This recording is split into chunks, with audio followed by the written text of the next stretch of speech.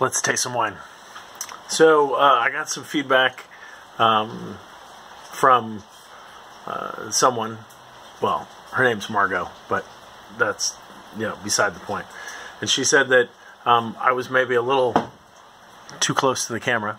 So I moved back a little bit, so hopefully this will be a little bit better. And also, since I was doing these videos, the lights behind me were somewhat distracting. So instead of doing that at midnight, I'm actually going to be doing a little day drinking.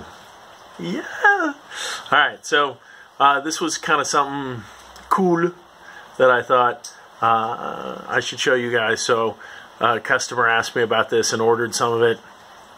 And I hadn't tasted it in a long time, so I opened it up and we did a little virtual tasting together so that we could make sure that the wine was actually tasting good. And of course I tasted it and the wine was tasting amazing, so I relayed that to the customer that the wine was tasting amazing and that he should buy it, so he did. But this is the Suertes del Marques Cool, which is 100% Listan Negro. So the grape variety is Listan Negro, and of course it's a grape variety that you've never heard of because it's from the island of Tenerife, which is in the Canary Islands.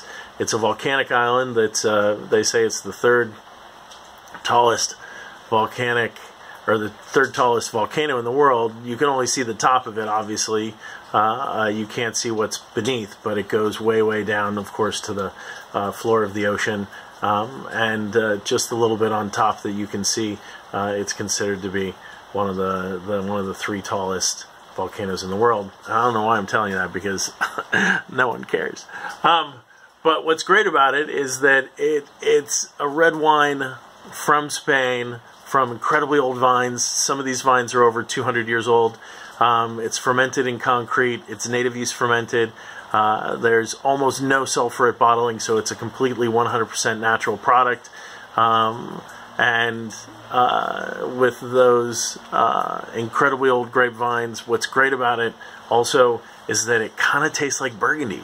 It kind of tastes like red Burgundy. So this is the Suertes del Marques Cool. You can see what the color is. It's really, really light. The wines of Tenerife have become quite popular over the last, I don't know, maybe 15 years. I used to work for another importer from Spain a long time ago, who was the first person to import wines from the islands of the Canary Islands. And back then it was an incredibly difficult sell because no one knew what they were and no one was interested.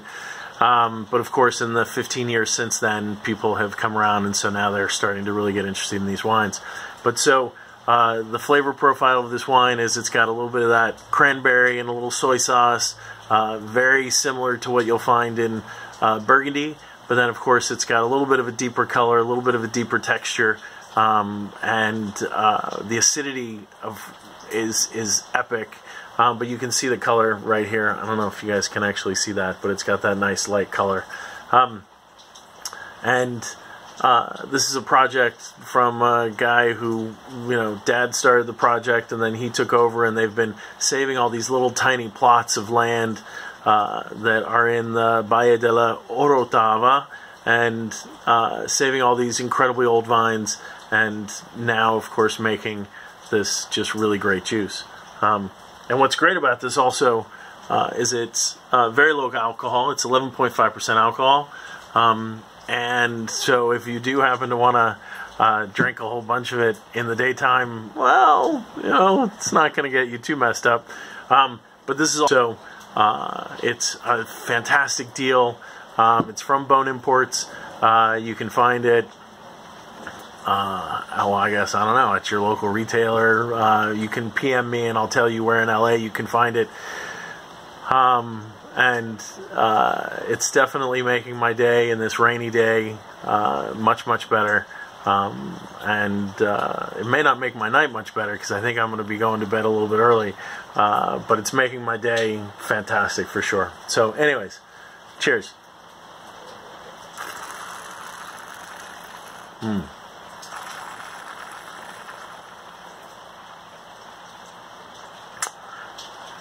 Stay healthy out there.